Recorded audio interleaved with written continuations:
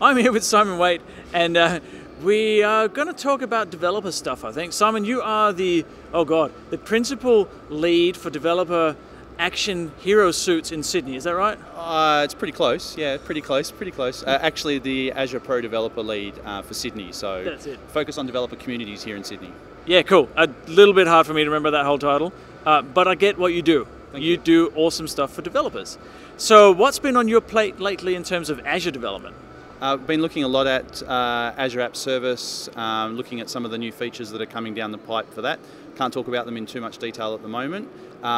Functions are doing a lot of work in the public preview for Python support for that, helping give the Functions team plenty of feedback on early stage engineering for that.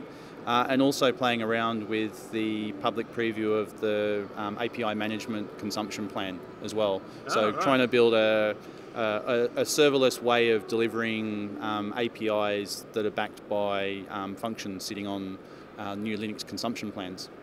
Wow, that's really cool. And you said Python, and then immediately I think, okay, which version of Python are you actually supporting? That is a good question. So the Python support that we're building on top of Functions is relying on CPython. So that's being used to deliver performance by basically using compiled behind the scenes at runtime. Okay. And I believe it's version 3.6 at the moment is the Python release that it's targeted at. Okay. I don't know if the team is intending to provide version 2 support. At the moment, I think it's going to be just 3.6 and above, as obviously the new releases of Python come down the pipeline. Yeah, I wouldn't have thought that version 2 would be supported because it's, I'm guessing most Python projects are moving on to 3 point something, but I could be wrong. Very cool. Tell me about the API side of things, because you said it's serverless and it sits on functions. So how does all that work? So I guess there's two components there. Maybe I didn't do myself any favors by jumping between a couple of things there, okay. But so the Azure API management service traditionally has been something where you go and you switch it on, and you have a series of tiers depending on what it is you want to do with this service offering, and it's always on, and you pay a minimum fixed monthly cost for that service.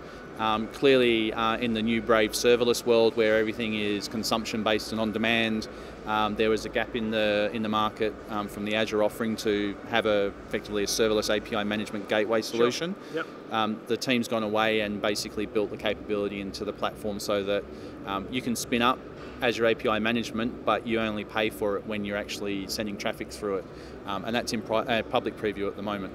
Okay, well that's certainly a step forward.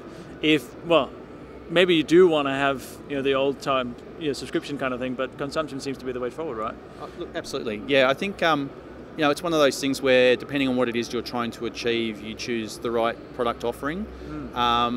The new consumption-based API management solution will have an SLA attached to it from an availability standpoint. Clearly, with a lot of the serverless tech, you always end up with a bit of a cold start overhead. So if you are seeing slow start times on certain calls, then maybe that's that point at which you switch over to running on a non-consumption plan, because you get that guaranteed first response time. Exactly. But if you're not worried about that first response time and cost management is a key concern, then that consumption mode works really well for you. That's very cool. Now, just to kind of jump a little bit in topics, but you work a lot with enabling developers essentially. Yep. What are some of the really cool things that are coming out of that? What have you seen from the community that sort of you go, wow, I didn't think of that, that's cool. So I was in a bunch of meetings yesterday with Jeff Holland from the Functions team here in Sydney. And the durable functions framework that sits on top of Azure Functions and allows you to do long-running functions. Jeff was saying in one of the meetings that I think that they've got like 25% of the commits and the features that are being built on top of the durable functions framework are being submitted through PRs on GitHub from the community. And the other 75%, obviously, it's the engineering team is controlling what's going into the product offering, and obviously reviewing the PRs as they come through to make sure they meet meet the criteria for the team. But I think that's what I'm seeing a lot of. Is I'm seeing a lot of interest from people in the community about how they can contribute to things that they're passionate about. Yesterday we had some folks, including yourself, go on a tour here in Sydney, and one of the gentlemen on that tour writes open source Golang machine learning style solutions, and Onyx, which is the open source desktop ML engine from Microsoft. That's right. That's something that he's really interested in and passionate with, right? So I think just seeing that's really where I see a lot of interest from people is, how can I contribute? Where can I find out more about this stuff? And people interested in giving feedback, I think, is something that's new and interesting and exciting for me. Yeah, definitely. For me, it's when the community get involved in a product, usually it turns out to be a much better product, right? Some people say, oh, we get free labor. No, not really. You just get passion injected sort of from the sideline. It's really awesome to see. Yeah. You look at .NET Core, for example.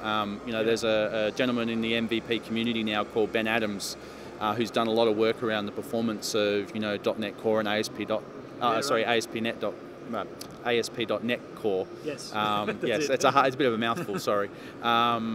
And the performance that they're now driving through the pipelines in the upcoming .NET Core 3 release is just phenomenal, and a lot of that work's being driven through contributions from the community. So it's fantastic to see that.